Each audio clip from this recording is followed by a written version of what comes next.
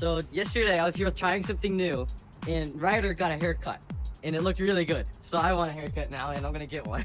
Excellent. When was the last time you had a haircut at a barber? Like 10 years ago or something like that. I can't wait.